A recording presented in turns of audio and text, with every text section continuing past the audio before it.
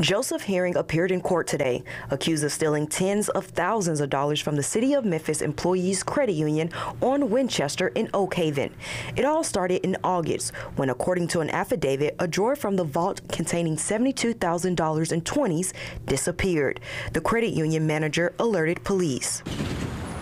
Witnesses say Herring visited the credit union several times the week the money disappeared. He was an IT technician for the credit union. According to the affidavit, an audit of the security cameras reveals Herring deleted video footage from the time the money was taken.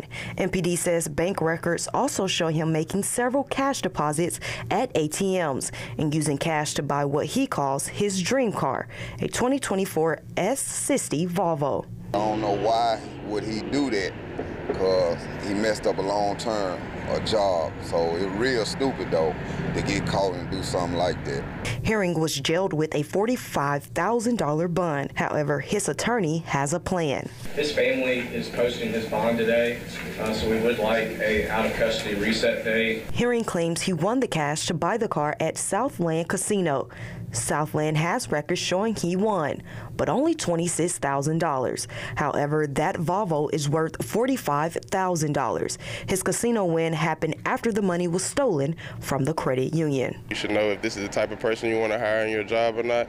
And yeah, I would very much not trust them at all anymore. Jessica Knotts, WREG News, Channel 3. Herring is scheduled to have a bail review hearing tomorrow.